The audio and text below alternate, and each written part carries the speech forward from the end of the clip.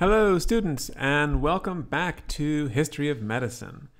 This week, we're going to begin a multi-part series of lectures focusing on the rise and spread of modern Western medicine, which is also known as biomedicine.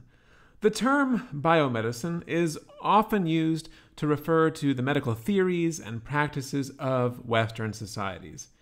As the name suggests, this is a medicine that derives from an understanding of biology, specifically biological processes within the human body. Biomedicine is typically distinguished from the medicine of non-Western societies. Indeed, we tend to see biomedicine as the opposite of ethnomedicine. Whereas ethnomedicine is based on cultural beliefs, we say, biomedicine is based on science. It is value-neutral, rational, and evidence-based. It constitutes the triumph of reason over superstition, fact over belief, data over dogma, objectivity over subjectivity, and accuracy over error. It alone is true, we say, and it alone works. Everything else is just misunderstanding. But is this how we should see things? Biomedicine often presents itself as a culture of no culture, but is this true? Is biomedicine entirely divorced from culture, or is biomedicine just another kind of ethnomedicine? If it is, what are the cultural beliefs, values, and rules that it's built upon? What set of interests, emotions, and biases have informed the cultural construction of biomedicine? And where do these come from? This week in class, we're going to address these questions.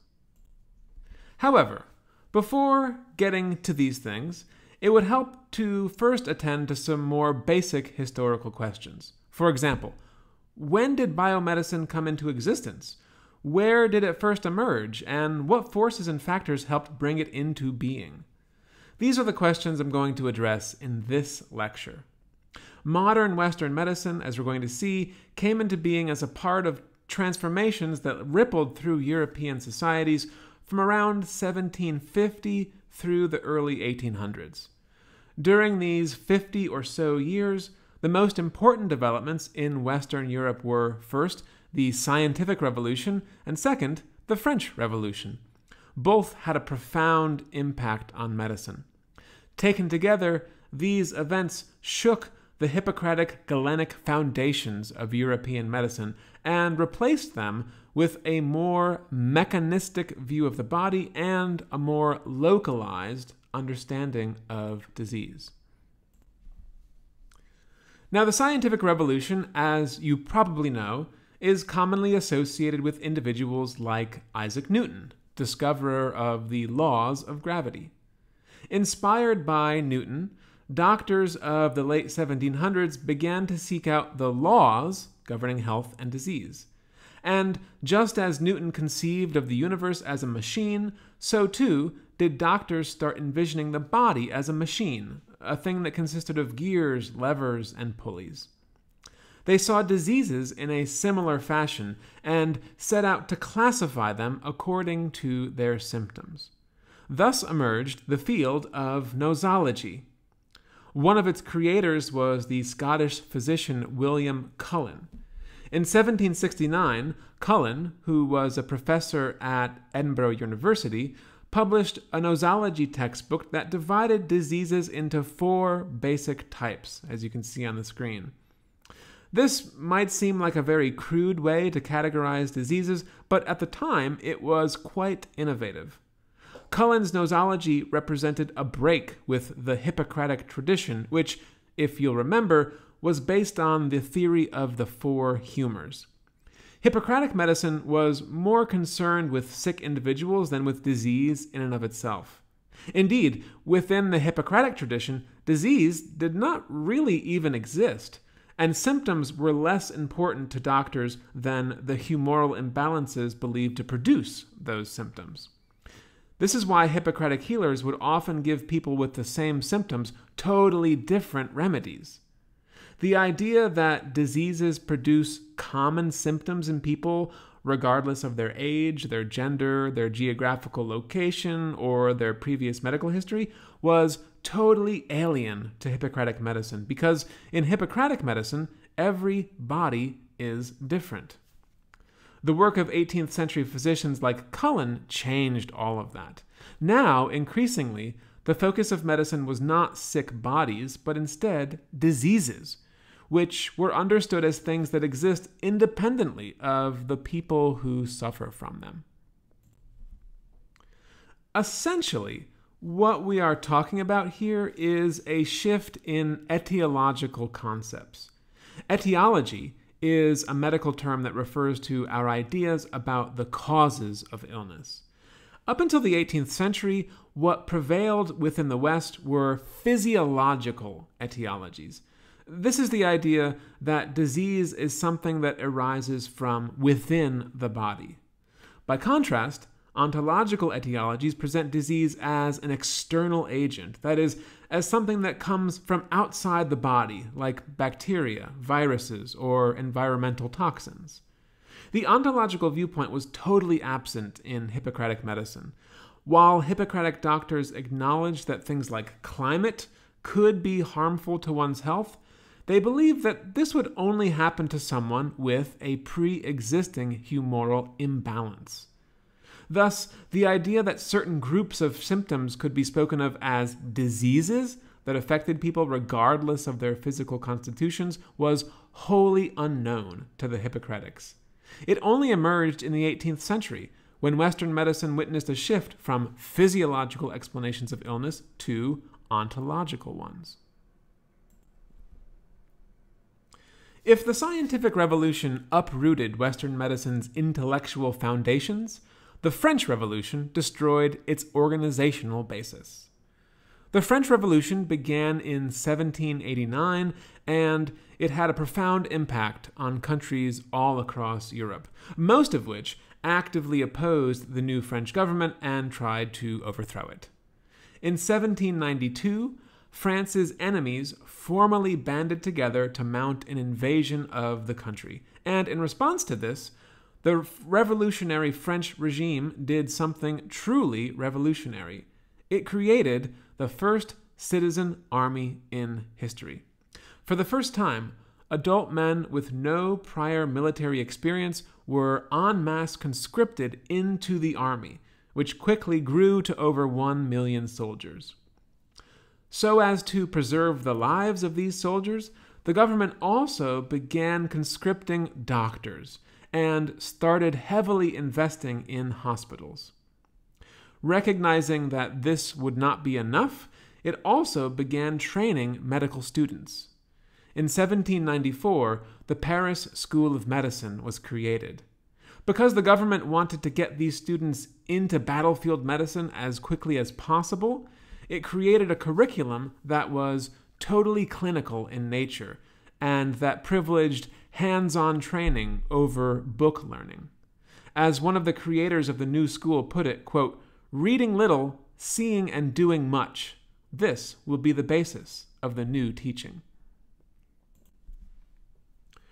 So as to provide medical students with as much practical experience as possible, the French government also prioritized the hospital as a site of medical education. Indeed, hospitals now became doctor factories. Some of the era's most famous doctors became hospital employees, where they both taught and conducted research. Among them was Xavier Bichat, an army surgeon who moved to Paris in 1794. Working in a hospital gave Bichat ample opportunity to dissect the bodies of soldiers who had died from illness or injury, and on the basis of post-mortem investigations, he published a number of books that served as the basis for educating medical students. In these books, Bichat devoted a lot of attention to pathological anatomy, and in particular, to the kinds of morbid changes he had seen in his patients' tissues. He actually identified several new kinds of tissue.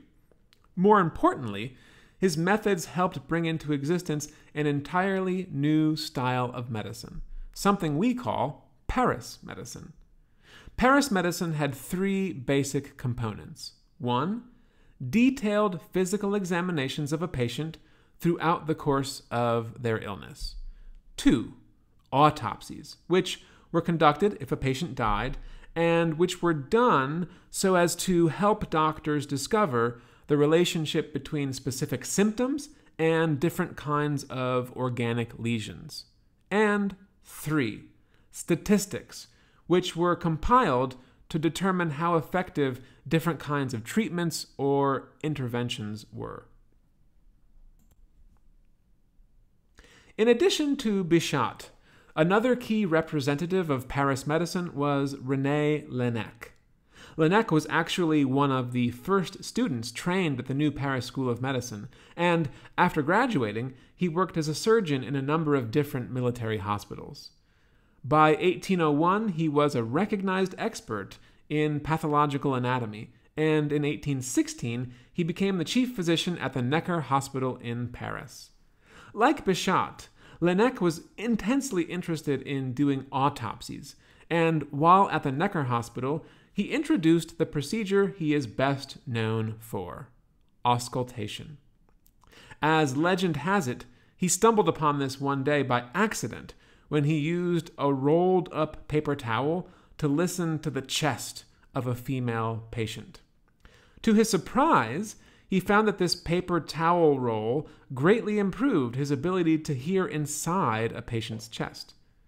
Hoping that these sounds could be correlated with lesions discovered during post-mortem examinations, he then developed a new medical instrument, the stethoscope. This device enabled Laennec to differentiate between a variety of respiratory ailments on the basis of the distinctive sounds they produce within the chest. And the stethoscope also helped him correlate these sounds with the lesions he found in patients' lungs after they died. On the basis of these findings, in 1821, he published his Treatise on the Diseases of the Chest. Discoveries like this made Paris medicine all the rage. Between the 1820s and 1850s, aspiring medical doctors from all across Europe and North America flocked to Paris in order to study with clinicians like Bichat and Laennec. And because of this, the technologies and techniques associated with Paris medicine spread throughout the West.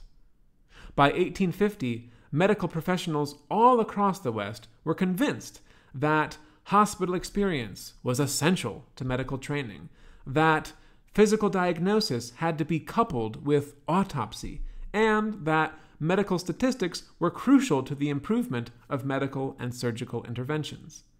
And with the spread of Paris medicine, both the Western medical body and Western understandings of disease were fundamentally altered. The stage for the development of modern biomedicine was set. One of the many foreign medical students who made their way to Paris during the early 1800s was James Surridge. In 1834, Surridge, who was then a student at the University of Edinburgh in Scotland, traveled to Paris, where he remained for a year. During his time there, he attended lectures, received hands-on instruction in clinics and hospitals, and also paid for private instruction. Most importantly for us, Surridge also kept a diary during his time in Paris, and from this we can get a good sense of what it was like to experience all of the exciting medical innovations coming out of the French capital at this time. Later in the week, we're going to use Surridge's diary to learn more about Paris medicine, but for now, let's keep things on a more general level. Please take a look back at the questions on slide 2.